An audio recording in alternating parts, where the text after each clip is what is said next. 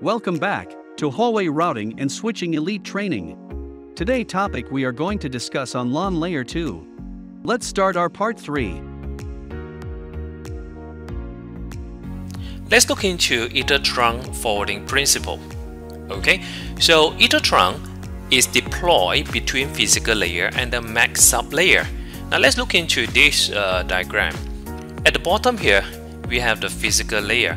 Now just above physical layer, by right we should have the logical link, control, and the MAC. Now here, if we have configured the ether trunk is just placed between physical layer and the MAC layer. Okay, so this is where the ether trunk reside. Now how the ether trunk do the forwarding? Now for the ether trunk to do forwarding, let's assume again I have 3 physical interface. So if I have interface number 1, number 2, and number 3, I have to create what we call the hash table. So the ether trunk will base on the hash key to let the data to tell them that, hey, you are hash number 0, you should go for interface number 1. And you are hash number 1, then you have to go to link number 2, and so on and so forth. Alright, so once you create what we call the ether trunk, so ether trunk will have this hash value, and some of you will ask where this hash value come from, and this hash value is based on what? Well, the hash value come from the internal algorithm of the switch, and this algorithm is based on the MAC address or IP address, and this hashing is based on the number of interfaces that you have. Now after we look into the forwarding principle, now let's look into the load balancing on the ether trunk. Now the concept of load balancing is like this. You can see that the ether trunk implement flow-based load balancing. Now what means by flow-based load balancing? Now assuming that if I have a computer that connect to the switch, in fact I have a few computers connect to the switch. If I have a source of 1.1, let's say 1.1, if this particular frame is going to send, alright, so I have 3 frames. Now flow-based basically means that if I have a source of 1.1.1 and if this hash is based on source IP, then only the first interface will be used. It's not like the first frame will be here, the second frame will be here, and the frame will be here. Now if let's say that is true, then when it's arrived into the switch, it will be out of sequence, so that is not true. Okay, so it actually follow what we call the flow base, means that all the frame having the same source based on the hash here, telling them you are supposed to go through the link number 1. Okay, so that is what we means by load balancing. So this is to ensure no mis-sequencing according to the mapping between hash value and the interface number. So the load balancing can be implemented based on source or destination MAC address, source or destination IP, or you can use the exclusive OR result of the source and destination. Now when we go into the lab later, I'll show you how you can influence the load balancing mechanism. So from here, as you can see from this animation, if I have a source of 11, 11, 11, this is based on the MAC address instead of IP. Alright, so you can see that it goes to the first interface, and if the source is 22, 22, 22, it goes to the second interface, and subsequent the 33, it goes to the third interface. Alright, and so on and so forth. So it will actually, based on the hash value and based on the interface. Next, we look into the link aggregation mode. Now, in the ether trunk, we have 2 modes. One is called the manual load balancing, another one is called LACP. Now, manual load balancing doesn't have any negotiation protocol that is running. In a manual load balancing mode, you need to manually create an ether trunk interface and add the number to the ether trunk. So assuming that now if you have 3 interfaces and you configure the ether trunk, then 3 of these will have the active. If one of them fail, then 2 of these will be active. So there will be no negotiation take place if you are using a manual load balancing mode. Right. Now another mode which you have the negotiation going on is LACP mode. LACP is used to implement automatic link aggregation. Alright, and LACP is able to maintain the link status. So here you can see that I have 3 interfaces, 1, 2, and 3. As you can see that out of the 3 interfaces, 2 of these is active. Alright, the other one is a backup. Alright, because in the LACP you mentioned that the maximum that I allowed them to have the active is 2. Alright, so we are using the LACP protocol for us to do this. Now in this case, you also have another method here, m:(n). M here we can configure how many of these are active. Alright, and n here we can configure how many of them can be a backup. So we have m:(n). Now let's look into the LACP implementation. Now we already know how the LACP negotiate as well as load balance.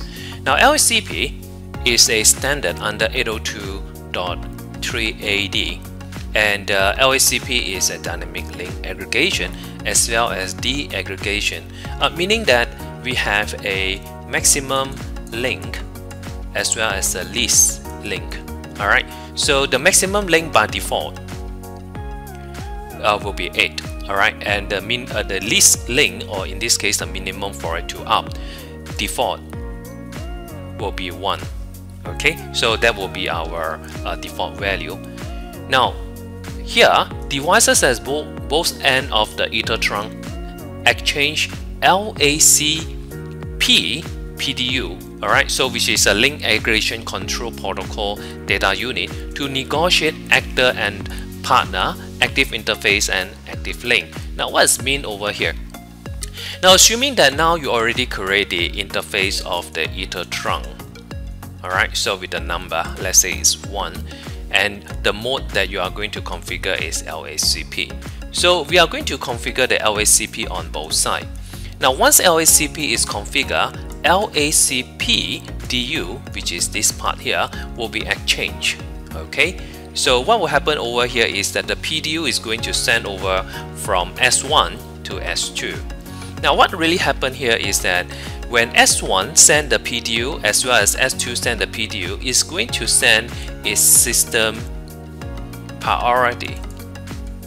The system priority by default is 32768 if this is default.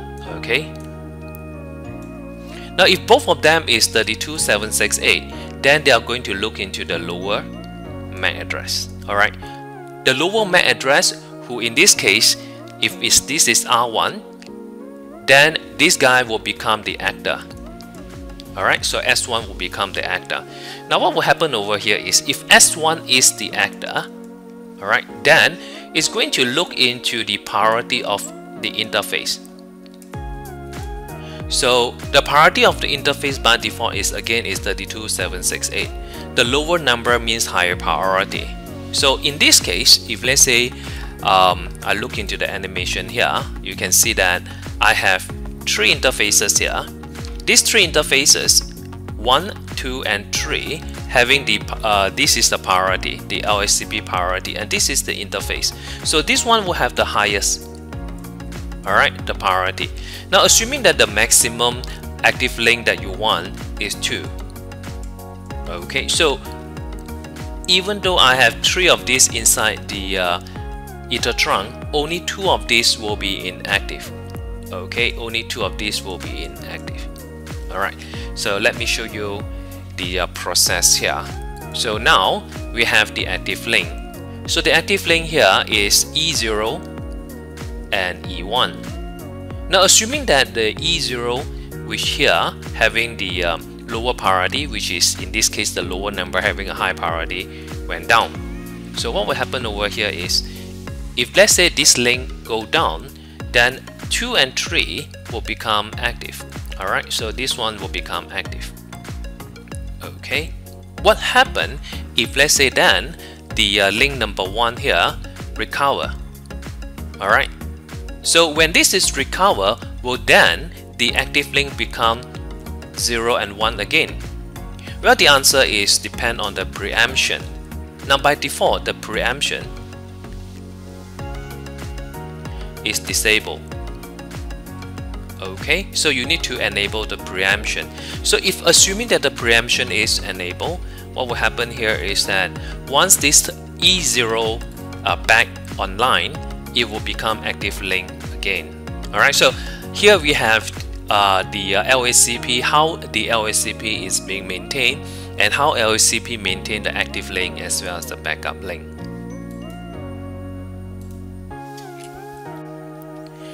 Let's look into the GVRP principle, and we look into the basic concept, working process of GVRP as well as registration mode. Alright, let's look into the basic concept first. Now first, let's look into the GVRP. GVRP stands for Generic VLAN Registration Protocol. Okay, now GVRP is based on GARP. A here is an attribute, so it's a generic attribute registration protocol. So GVRP is based on GARP. GVRP enable network device or devices to dynamically deliver, register, and propagate VLAN attribute. Now that is very important. Now what it does here is that if let's say I have two switches over here, and let's say now you create a VLAN, let's say I call it a VLAN 2. So VLAN 2 that already enabled for the GVRP will send a declaration to switch number 2, and assuming that GVRP also have enabled on switch number 2. Now switch number 2, upon receive the declaration using the GVRP, will create a dynamic VLAN in switch number 2. Okay, so this is a registration. Now same thing here, if let's say we are going to remove the VLAN 2, then GVRP will also deregister it through the reclaimed declaration.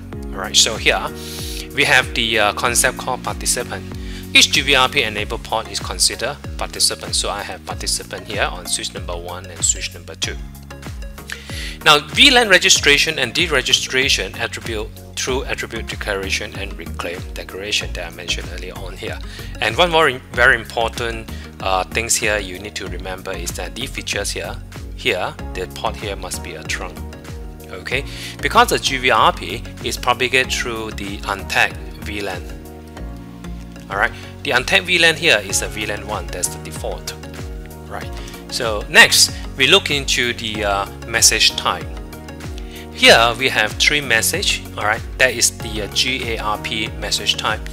First we have the join message, leave message, and leave all message.